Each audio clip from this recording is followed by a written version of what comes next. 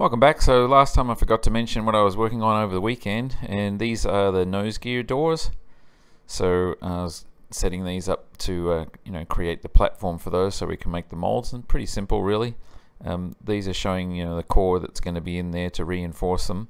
But anyway, so the platform ends up sort of looking like the following, and I'm just doing two of them together with a little flange area in between them, so just so we can end up just doing it on one plug instead of having two separate ones.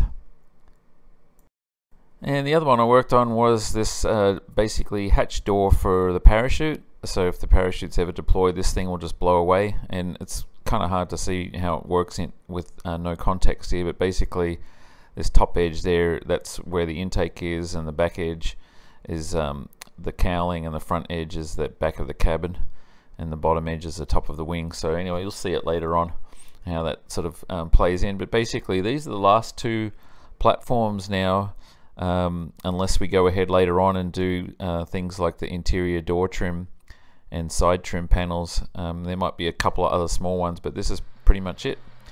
And next up, I went to Britt's on Wednesday, and back on the lathe again. I had to take down some of this 3/4 tube down to 0.67 of an inch diameter, and this is so I can cut up these sleeves for the door insert pins. And meanwhile, the guys got underway with creating the mold for this 4-plane spar, and this is the last of the spar molds underway, so and last of the biggest ones actually.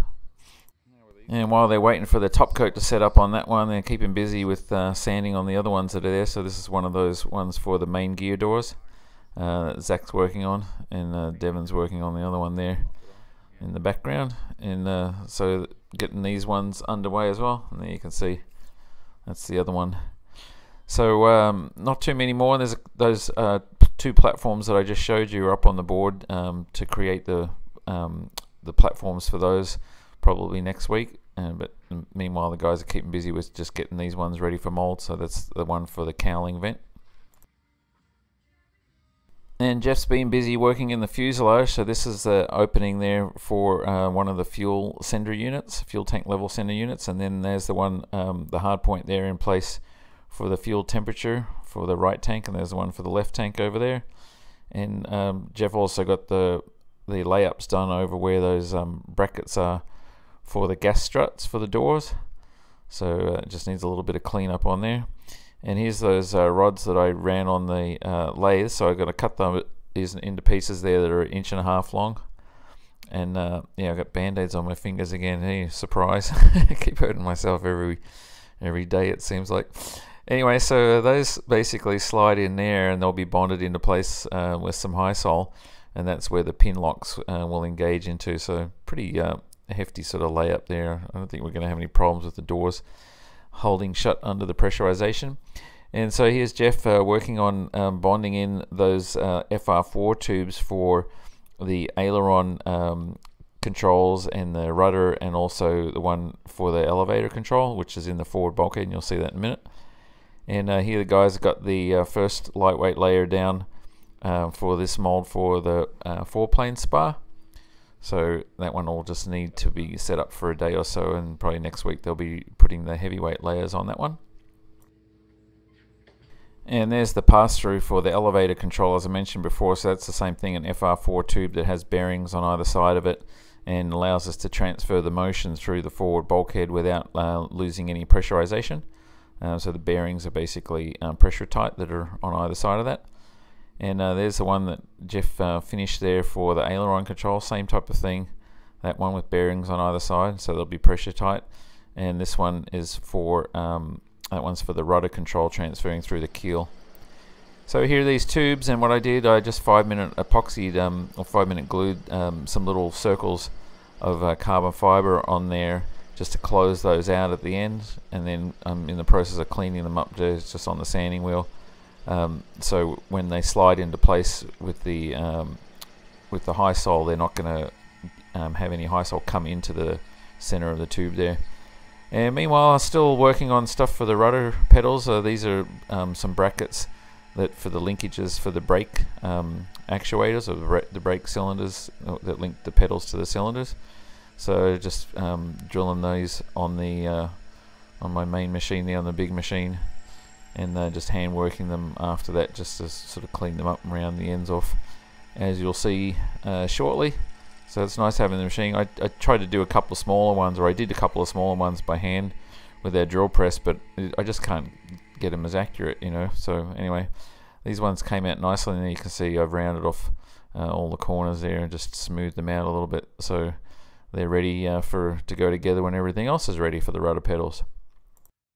And we are already in Friday now with these updates that I'm showing you now. So this is one of those parachute strap molds, the parachute strap cover molds, and that's finished. At least the first layers are down, and then there's the other one. So first layers down on that. So they've got 3 different molds there now that need to have the heavy layers put down to bulk them up. So things are moving along, and now they've cut the material there for these ones for the main gear doors, and the last one over there, the baggage door one, is just sitting, and that's ready to go as well. So here's those fuel caps now, looking at the other side, the larger fuel caps that we got, and they actually turned out really nicely. We were a bit worried they were going to kind of look flat in that curved surface, but they fit really well. And there's that elevator pass-through in the forward bulkhead, and you can see the bearing in there. So a rod will go in through there that'll be sort of airtight, and that'll allow us to transfer the elevator motion in a rotational motion through the rod from one side of the pressure vessel to the other. And there's the one for the aileron, so that needs to have the bearings just pressed into that, and that needs to also have a few fasteners put on that, and then that'll be screwed down into the keel, and then again you know, transferring the aileron control through the pressure bulkhead without losing any pressure. And lastly, the one behind it there that you'll see in a second, that's the one for the rudder control, and that'll be bonded in to the very forward part of the keel and be transferring the rudder control motions through the keel. And here we're in the process of bonding in those sleeves for the door pin locks. And so what I've done is I've basically got the 1/2-inch rod there, and just all bits of spares and stuff that we have, and those are helping hold these sleeves in place.